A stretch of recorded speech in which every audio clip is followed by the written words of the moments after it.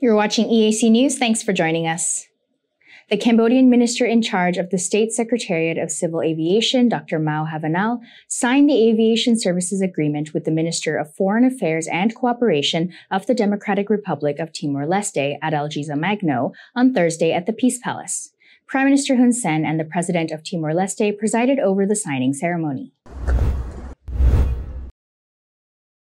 This agreement contains 21 articles of guidelines and compliances from the International Civil Aviation Organization, which will bring benefits to Cambodia and the Democratic Republic of Timor-Leste through the establishment of close ties in the field of civil aviation and security cooperation. This agreement also includes provisions on passenger safety and establishes transport links for both international passengers and goods.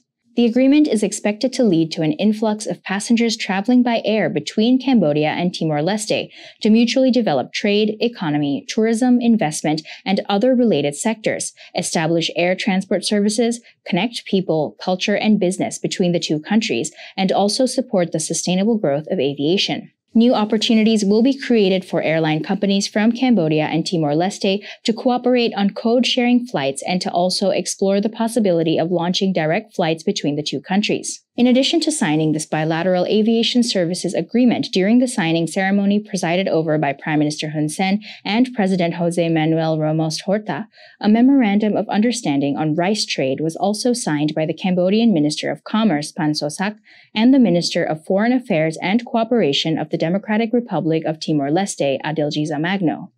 It should be noted that Cambodia has already signed air transport services agreements and memoranda of understanding with 47 countries around the world.